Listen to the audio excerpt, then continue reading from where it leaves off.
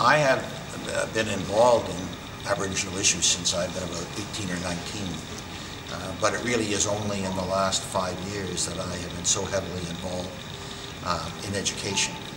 And one thing that becomes immediately evident to you when you start to get involved in education is the huge debt that we owe to Trent University.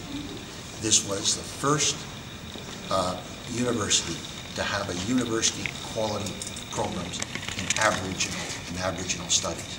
And when I speak at other universities, it's impossible to do so without really remembering the great debt that every university, every college, and to be quite honest, every high school and grade school student owes to this institution.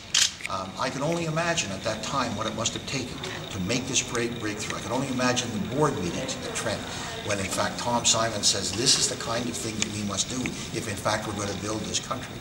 I would love to have been a fly in the wall, and I'd love to have had somebody filming that, because I can tell you that when you talk about great moments in Canadian history, that would have been one of them.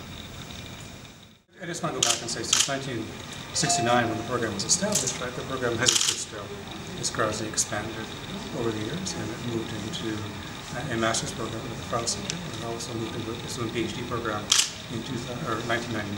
So we've been at it now for at least at the PhD level since I guess now 14 years or so, so it's almost 15 years that we've been training the PhD students. And our goal was to train another generation of scholars who would go out and begin to work in other universities who knew about Indigenous studies, who knew the basic approach. And so far, most of our graduates have gone on to work in other universities, tenured faculty positions, which are rare these days, right, as everyone knows. And so it's been quite good. I was, 2 years ago, I went to Guyana with a couple of our top researchers here who have connections to South America, and we went from Georgetown into essentially an Aboriginal community in the interior of Guyana, so we're very remote, very distant.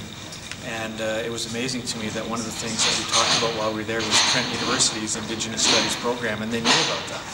They knew about that program, and they were aware of the leadership that had been provided by others, and they certainly were very interested in the perspectives that we shared about the development of that program, and how as a university we have decided to recognize Indigenous knowledge as one of the a valid way of understanding and interpreting the world. And they were aware of that, and they were actually very proud of that, and they wanted that to be something that we could help them do in their own country. So it's something that has, I think, a great